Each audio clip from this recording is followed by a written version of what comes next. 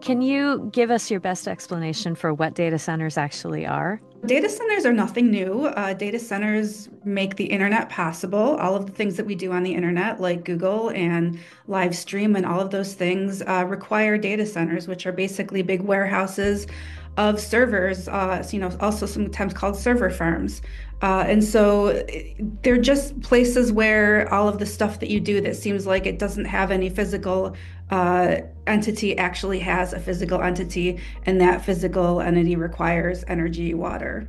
As you say, like this is something that's been with us for a long time as we've needed more and more cloud storage for like photos on our phone, Mhm. social media videos, and the demand for data centers now with AI in the picture. Can you talk to us about the difference in magnitude? The difference in magnitude is really staggering.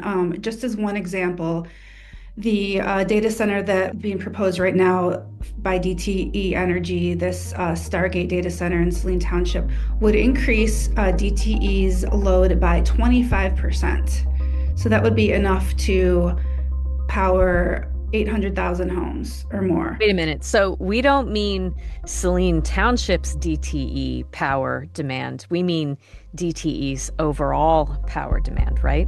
Overall power demand. Yes. It's wild.